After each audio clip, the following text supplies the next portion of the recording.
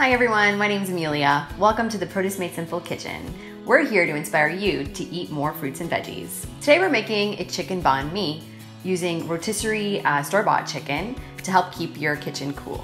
You might have tried this at a restaurant before, but we're here to show you how easy it is to make at home. To make the pickled veg, whisk together the vinegar, sugar, and salt. Add the julienne carrots and cucumbers and toss to combine. Let it rest for about 10 minutes. To make the mayo, place the mayonnaise in a medium bowl. Zest the lime into the bowl and add 1 tablespoon of lime juice, some garlic, and basil. Stir to combine and store in the fridge until ready to use. Next, slice the baguette open lengthwise. Spread the inside of the baguette with half of the mayonnaise and cut the bread into 4 equal sections. Add the chicken to the bowl with the remaining mayonnaise and toss to combine. Divide the chicken evenly between the 4 sandwiches. Top with the pickled carrots and cucumber and garnish with some green onion, cilantro, and if you like it spicy, a little bit of jalapeno.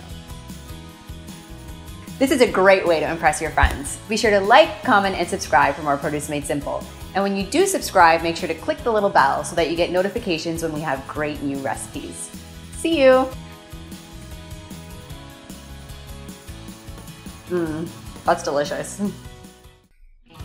Seems like every time I go to the grocery store, I see something different grown by a local Ontario greenhouse grower. We picked up these peppers and are using them in place of jalapenos. They're more mild in flavor, but add a really great punch of flavor and a new dimension to the dish. Be adventurous when you go to the grocery store. Pick up something different. You might be surprised by how much you like it.